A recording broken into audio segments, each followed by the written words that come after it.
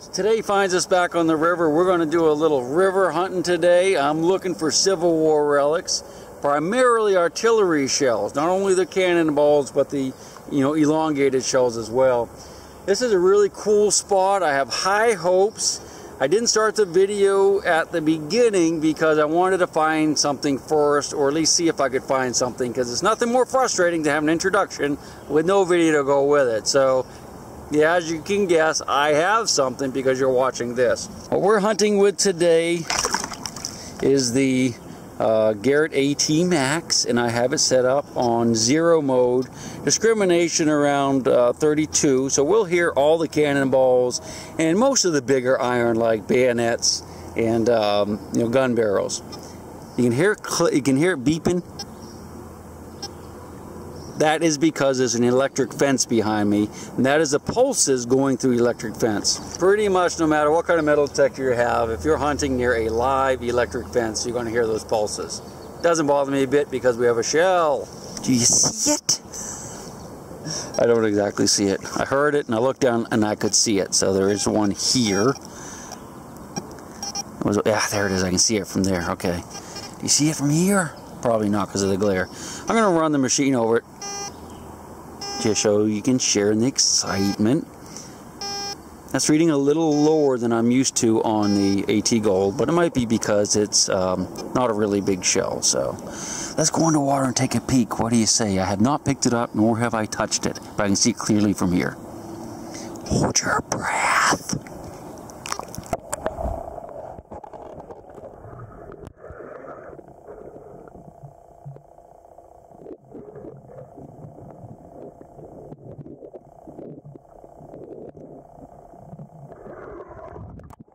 That thing beautiful or what? Now, I would normally just go down and grab it, but since, well, I guess I am kind of wet, so let's just go ahead and grab it. I was going to grab the pick and be lazy, but let's go underwater. Okay, this time I really am going to hold my breath, and I want you to as well. Hold your breath again.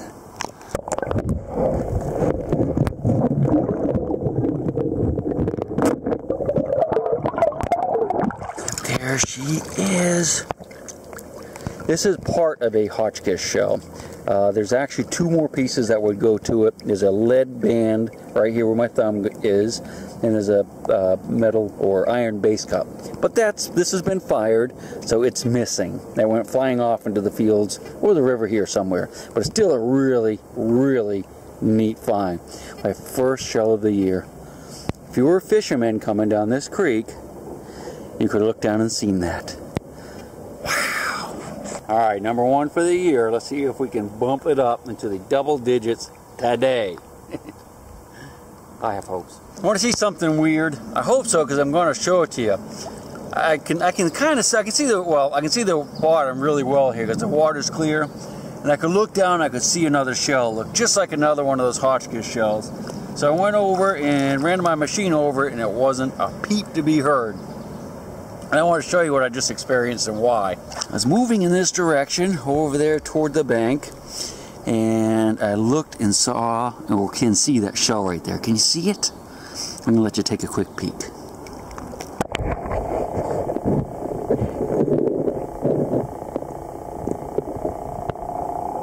Although not exactly, it looks a lot like a Hotchkiss, just like I just found, maybe a little bit bigger. Well, ran the machine over it, no sound. Guess what? It's a rock. Give me a little bit of a pitter-pat right here, but it's a rock. I'll run the machine over and let you hear, and the sounds of silence. I have a pretty decent signal here. It's kind of jumping up a little higher than I like to hear. But I have not heard any cannonball sounds for about 100 yards or 100 meters on this creek. Tons of trash. In fact, there's an old car out here I'm going to show you in a minute. What I'm doing is just kind of working up the bank. But anyway, let's get back to this signal. I'm looking down. I can't see it, so we're going to have to poke it with the pick. You won't have to hold your breath on this one, but it's right in here. I'll let you listen to it. It's a little scratchier and it's a little higher than I like, but it's got that iron sound, and it's down underneath that rock somewhere. What we'll do is we'll grab the pick and poke that a little bit and see if we can narrow down where it is. I'm afraid it's probably buried underneath those rocks, yeah. So let's go ahead and move a few rocks with my foot or the pick, and we'll get underneath. What do you say?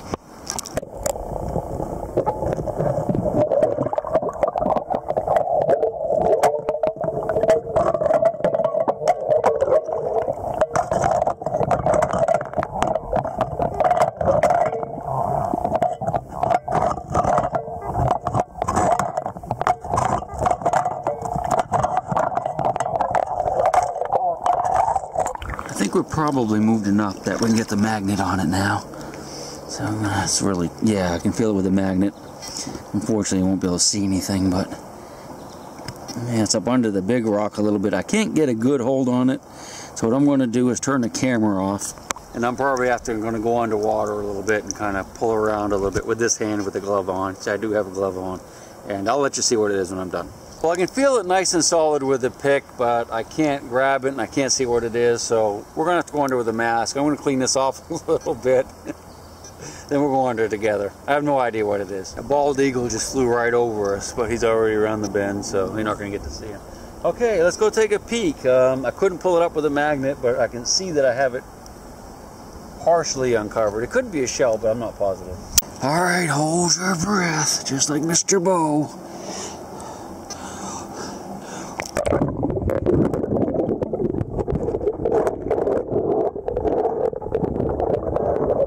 I'm not sure I had the camera on when I just went down and looked, but that signal does appear to be a shell. It's kind of rounded.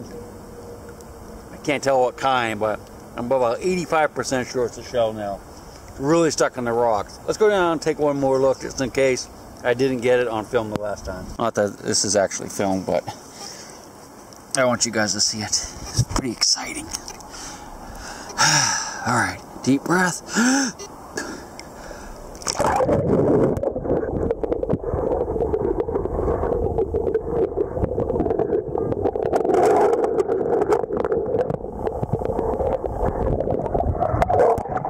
Yeah, I'm 100% on that now. That is definitely a shell. I could see in the tip of it, you can see where the fuse is. So probably a Parrott.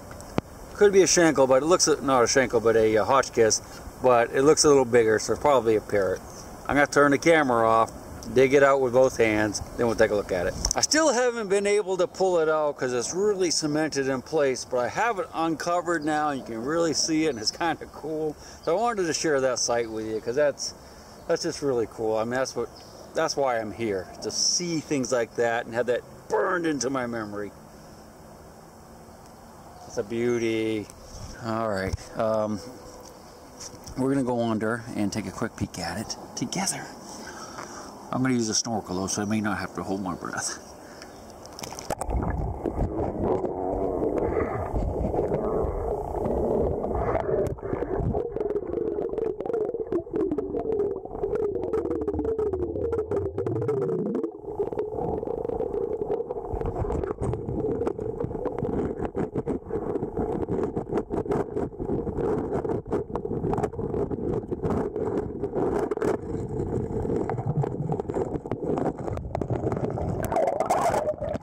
I don't know if you noticed, but it's actually a lot bigger than the normal ones that I find. This is what they would call a 20-pounder for a bigger cannon. So I don't find too many of those. It's amazing how they get wedged up under the rock like that. All right, see if we can reach under and grab it. All right, here we go. Oh yeah, look at that. The fuse is no longer inside, so it's completely inert. Wow, that's a beauty.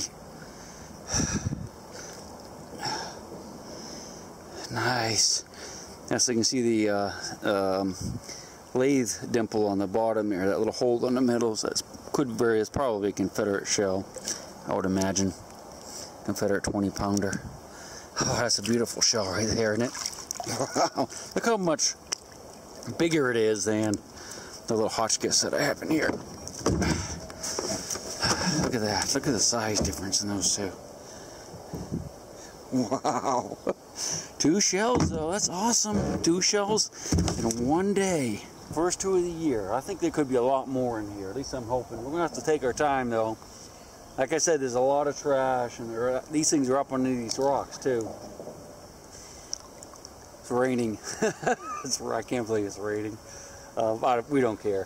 One of the reasons I can't really do a lot of camera work for you too is that because they're under the rocks, I need both hands to dig, and it's really hard to hold the camera. And of course that one was really cloudy anyway. I kept having to wait for it to clear out. But let's go ahead and work our way up along the edge of these rocks and see if we can find another one.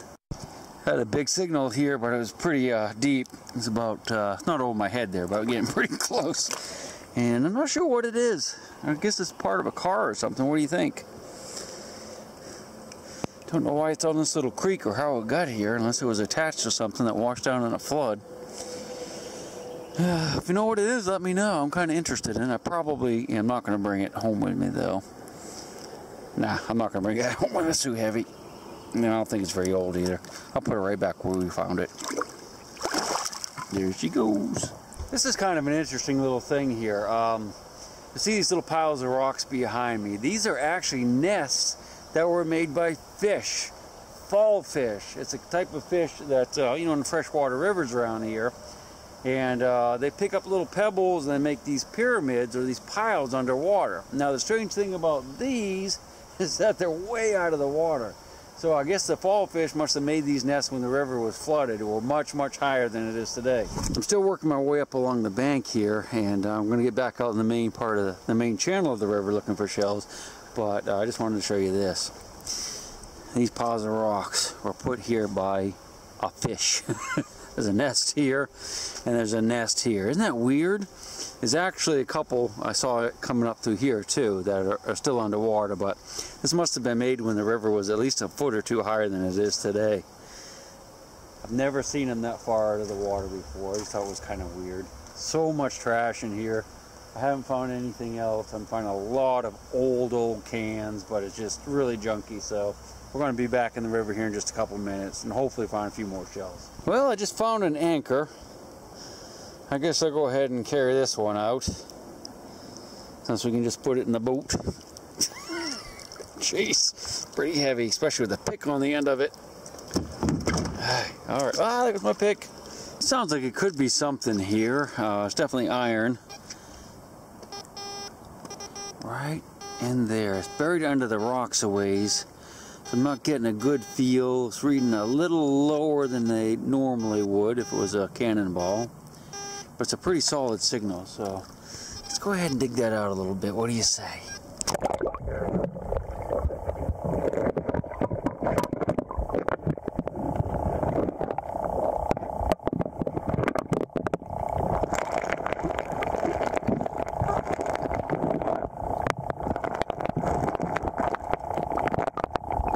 Did you see anything? I can't see anything from up here. Let me get my pick and we'll see if the magnet can grab something. There might be something right there though. Is that a ball? No, that's not a ball. Let's grab the pick. Come here, little buddy. Alright, now we should, oops. Hey, let go. Jeez. Alright, now we should be able to tell exactly where it is. I know it's iron, so let's see what the pick sticks to.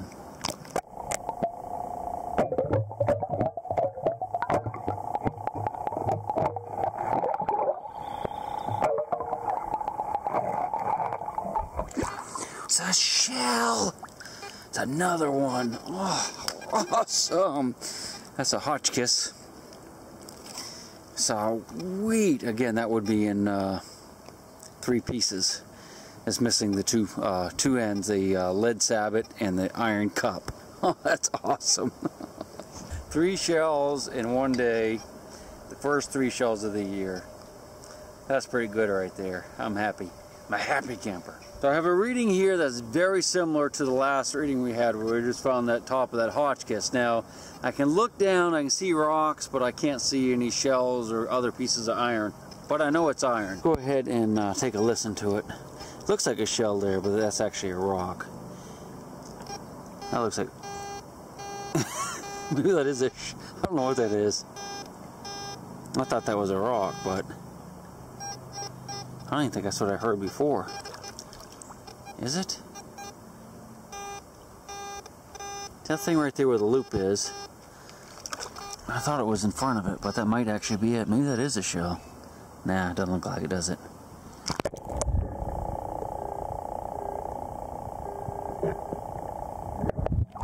I'm pretty sure that shell-looking thing is actually a rock, and that the signal is actually underneath it. But we're going to find out. And you're going to see what it is before I do, because I'm not going underwater, but you are. You're ready? Look at that poor little crawdad right there. That's his house. I'll have to scare him out of there.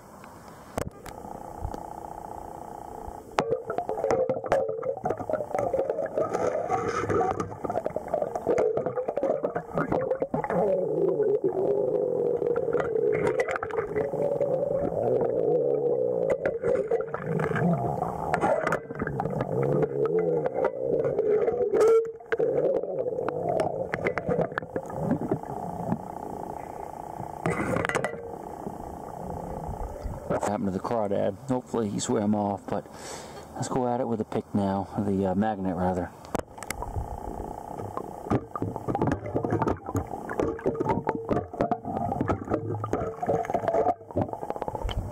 Alright, it's still underneath those rocks a ways. So what I'm going to have to do is go ahead and scrape at it a little bit with the blade, maybe kick at it with the feet a little bit, and then we'll take another peek.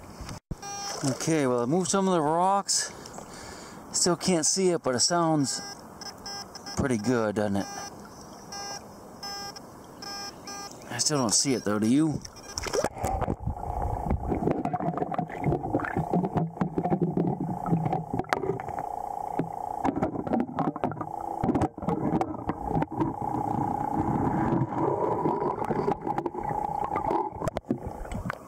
Well, that's definitely not a shell. I think it looks like a windshield wiper. Yeah, that's exactly what it is. Oh well, can't win them all, I guess. Well, I just found somebody's anchor. You can see it's got a rope attached, but do you know what it is? It's made out of iron. It's got an eye in the end. And that is a window weight. This is a weight that they would use to counterbalance the old big heavy windows.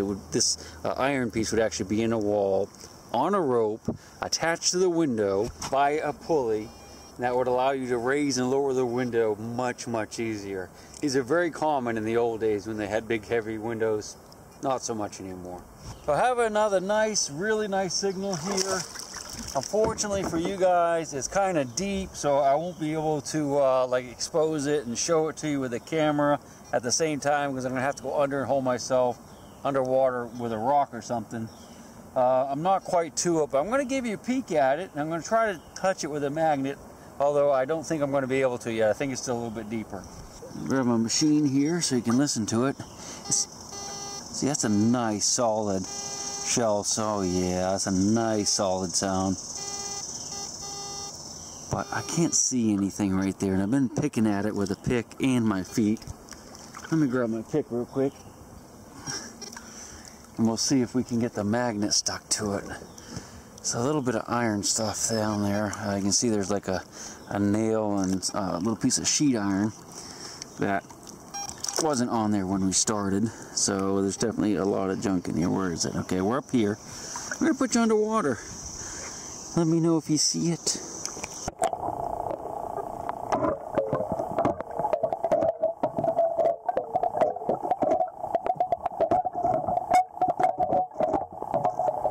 See, there's no attraction whatsoever to that magnet yet, so it's down at least another probably 3 to 5 inches.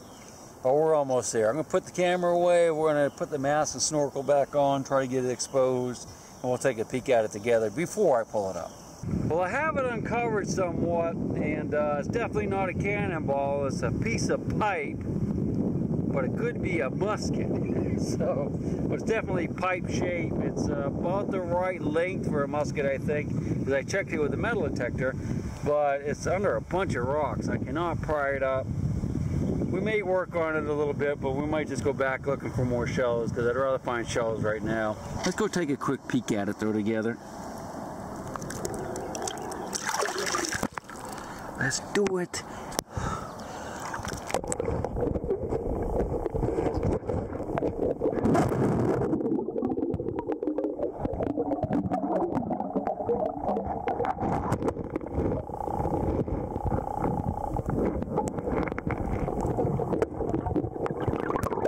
definitely the right diameter. I might work on that for a little bit. I'll let you know. I just wish it was a little bit shallow, more shallow. My first cicada of the season. Hear it? That buzzing noise in the background. Cicada. They're awesome. Just dug an old shovel. I don't know how old it is. Probably not that old. I didn't get to show it to you because I'm in a really muddy area. I haven't finished that piece of pipe or musket or whatever it is. I kind of gave up on it for a little bit. But we're going to go back here in a few minutes. I just wanted to try to find another shell real quick. Not having any luck. So I'm back up to the musket barrel, and I'm not seeing any type of taper on it, so I don't think it actually is a musket barrel. I suspect it's just a piece of pipe. Let's go down and take a last look at it. It's really kind of hard to dig because it's in these hard cobbles that are all cemented together. So I might give up on it. But again, I think it's just a piece of pipe. There's no taper. Let's go take a look at it together.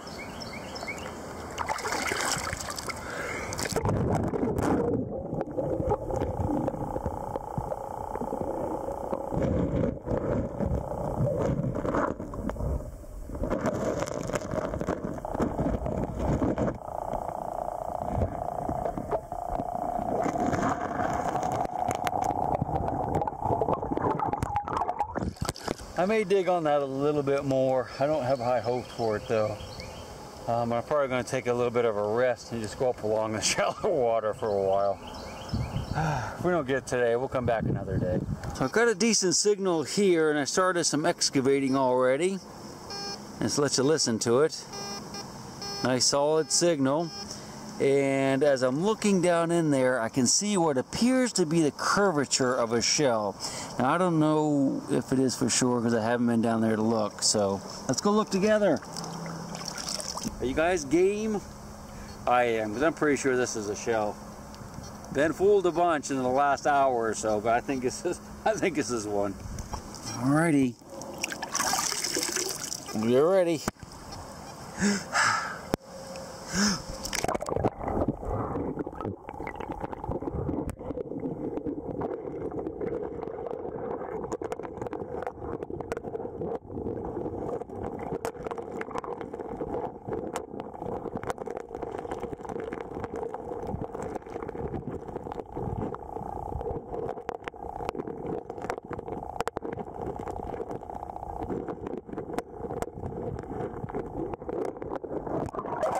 Sorry about the beeping on the machine, but it's just kind of floating behind me. I'm pretty sure that's a shell. It might be an exploded one. I couldn't tell for sure. You might have been able to see, I don't know. Alright, I think we can get it this time. Starting to clear up a little bit. No, it's probably not exploded. Still wedged in the rocks. I might take another 2 tries. Alright, let's give it a shot.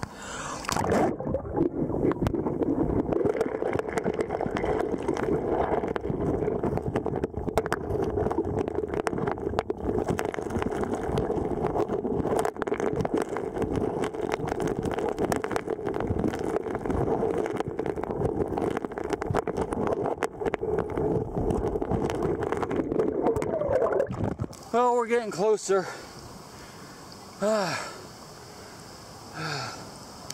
Always it clears up a little bit so you can get a nice good peek at it. I think it's going to be a pretty one. I'm pretty sure it's a parrot. I'll wait till it clears up a little bit. We'll hunt around here just a few minutes and then we'll come right back to it. Alright, I think that's cleared up enough for us to get back in there again.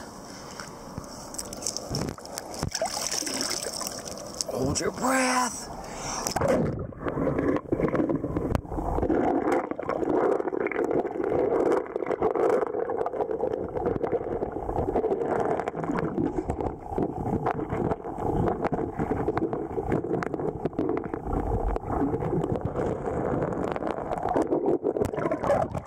Alright, I got a pried loose. I haven't looked at it yet, but it looks like to be like a regular, just like 10-pound parrot. Alright, let's go grab it.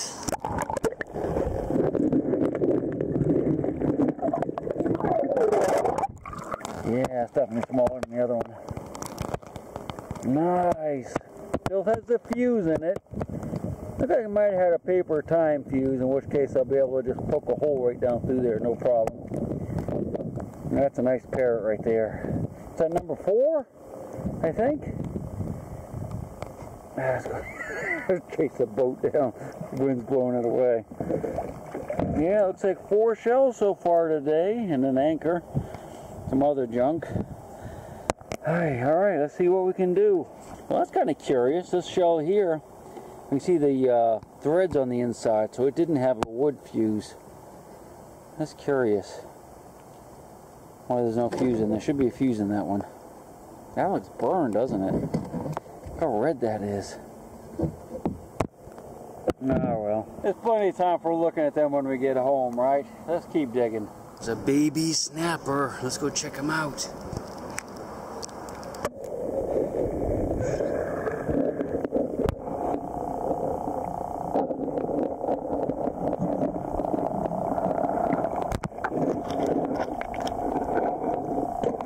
So I guess we're going to go ahead and call it a day.